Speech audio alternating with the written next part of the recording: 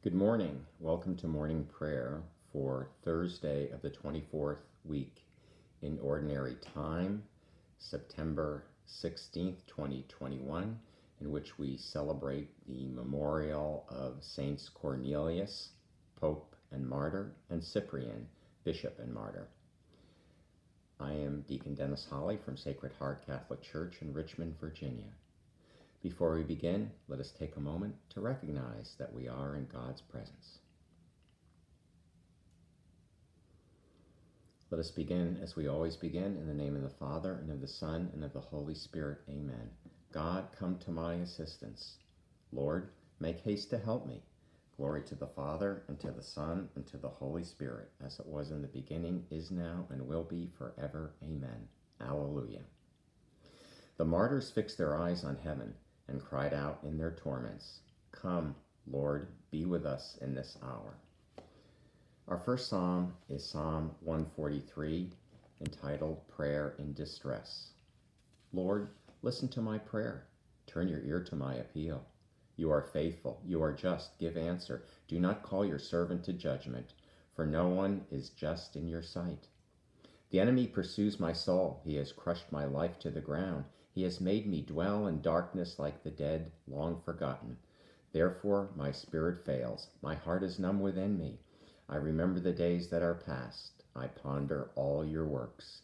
I muse on what your hand has wrought, and to you I stretch out my hands. Like a parched land, my soul thirsts for you. Lord, make haste and answer, for my spirit fails within me. Do not hide your face, lest I become like those in the grave. In the morning let me know your love, for I put my trust in you. Make me know the way I should walk. To you I lift up my soul. Rescue me, Lord, from my enemies. I have fled to you for refuge. Teach me to do your will. For you, O Lord, are my God. Let your good spirit guide me in ways that are level and smooth. For your name's sake, Lord, save my life. In your justice, save my soul from distress. Glory to the Father, and to the Son, and to the Holy Spirit, as it was in the beginning, is now, and will be forever. Amen. Lord Jesus, early in the morning of your resurrection, you made your love known and brought the first light of dawn to those who dwell in darkness. Your death has opened a path for us. Do not enter into judgment with your servants. Let your Holy Spirit guide us together into the land of justice. The martyrs fixed their eyes on heaven and cried out in their torments, "Come, Lord, be with us in this hour." Blessed spirits and souls of the just, pour out your songs of praise to the Lord. Alleluia. Our canticle is taken from Isaiah, entitled Joy of Heaven. Rejoice with Jerusalem and be glad because of her, all you who love her. Exalt, exalt with her, all you who are mourning over her. Oh, that you may suck fully of the milk of her comfort, that you may nurse with delight at her abundant breasts. For thus says the Lord, Lo, I will spread prosperity over her like a river, and the wealth of the nations like an overflowing torrent. As nurslings you shall be carried in her arms and fondled in her lap. As a mother comforts her son, so will I comfort you. In Jerusalem you shall find your comfort. When you see this, your heart shall rejoice, and your bodies flourish like grass.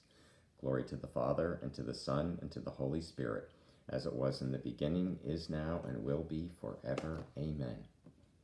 Blessed spirits and souls of the just, pour out your songs of praise to the Lord. Alleluia. You throng of martyrs, give endless praise to God on high. Our second psalm is Psalm 147, entitled The Loving Kindness of God, who can do all he wills. Praise the Lord, for he is good. Sing to our God, for he is loving. To him our praise is due. The Lord builds up Jerusalem and brings back Israel's exiles. He heals the brokenhearted. He binds up all their wounds. He fixes the number of the stars. He calls each one by its name. Our Lord is great and almighty. His wisdom can never be measured. The Lord raises the lowly. He humbles the wicked to the dust. O sing to the Lord, giving thanks. Sing psalms to our God with the harp. He covers the heavens with clouds. He prepares the rain for the earth, making mountains sprout with grass, and with plants to serve man's needs. He provides the beasts with their food and young ravens that call upon him. His delight is not in horses, nor his pleasure in warriors' strength. The Lord delights in those who revere him, in those who wait for his love. Glory to the Father, and to the Son, and to the Holy Spirit, as it was in the beginning, is now, and will be forever. Amen. God our Father, great builder of the heavenly Jerusalem, you know the number of stars, and call each of them by name. Heal hearts that are broken, gather together those who have been scattered, and enrich us all from the plenitude of your eternal wisdom. You throng of martyrs, give endless praise to God on high. Our reading this morning is taken from the letter of St. Paul to the Romans. The sufferings of the present are as nothing compared with the glory to be revealed in us. Indeed, the whole created world eagerly awaits the revelation of the sons of God. Creation was made subject to futility, not of its own accord, but by him who was subjected it, yet not without hope, because the world itself will be freed from its slavery to corruption and share in the glorious freedom of the children of God.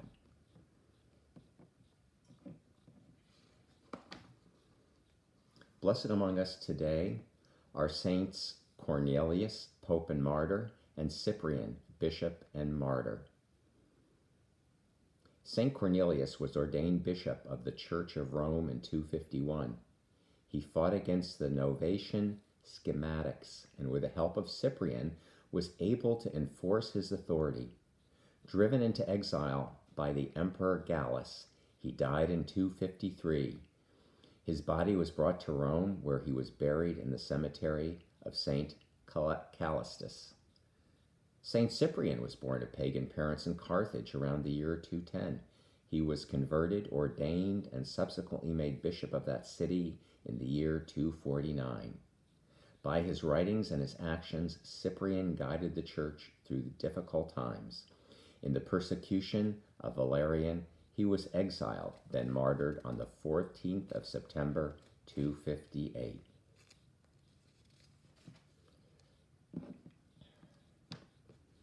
Our responsory: in the early hours of the morning, I think of you, O Lord. In the early hours of the morning, I think of you, O Lord. Always you are there to help me. I think of you, O Lord. Glory to the Father, and to the Son, and to the Holy Spirit. In the early hours of the morning, I think of you, O Lord. Our Canticle of Zechariah. How precious the death of those who purchased eternal life by shedding their blood. Blessed be the Lord, the God of Israel. He has come to his people and set them free. He has raised up for us a mighty Savior, born in the house of his servant David. Through his holy prophets he promised of old that he would save us from our enemies, from the hands of all who hate us. He promised to show mercy to our fathers and to remember his holy covenant. This was the oath he swore to our father Abraham, to set us free from the hands of our enemies, free to worship him without fear, holy and righteous in his sight, all the days of our life.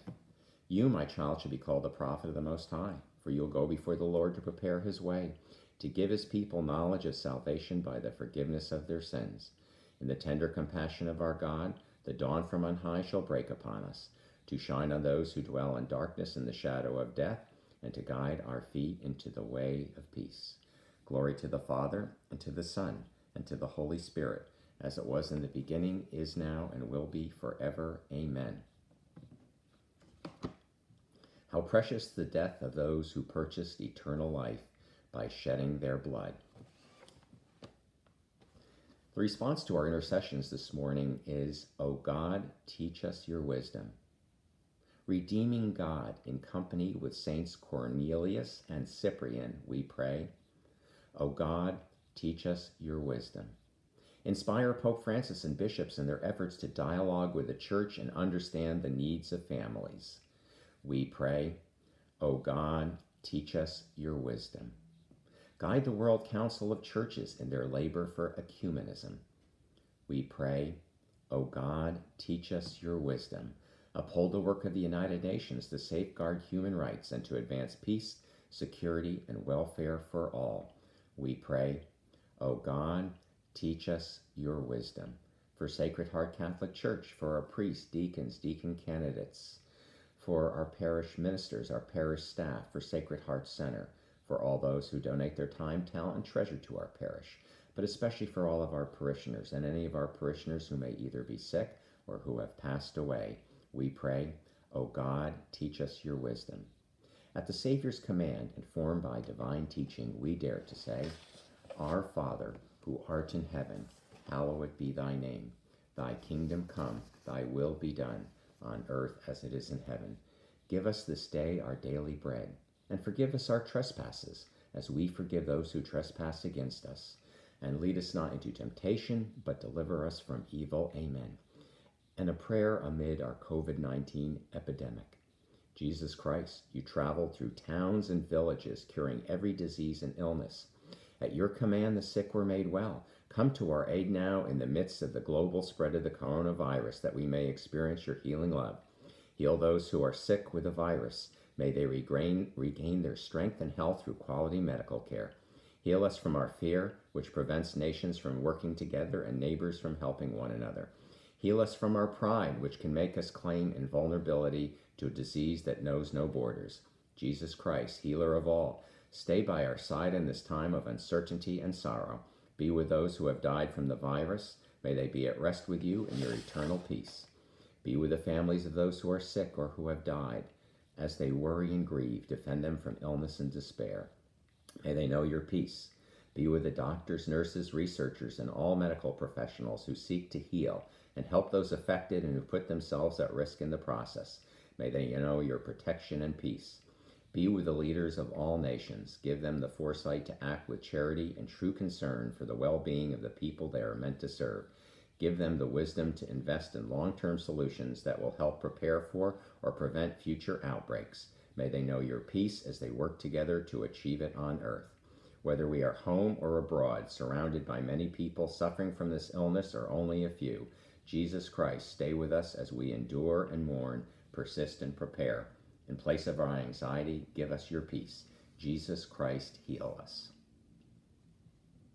God our Father, in Saints Cornelius and Cyprian, you have given your people an inspiring example of dedication to the pastoral ministry and constant witness to Christ in their suffering. May their prayers and faith give us courage to work for the unity of your church. Grant this through our Lord Jesus Christ, your Son, who lives and reigns with you, and the Holy Spirit, one God, forever and ever. Amen. May God lead us from war to peace, from despair to hope, and from hate to love, through Jesus our peace. And may the Lord bless us, protect us from all evil, and bring us to everlasting life. Amen. Have a blessed day. Please continue to take care of yourself and each other, and may God be praised.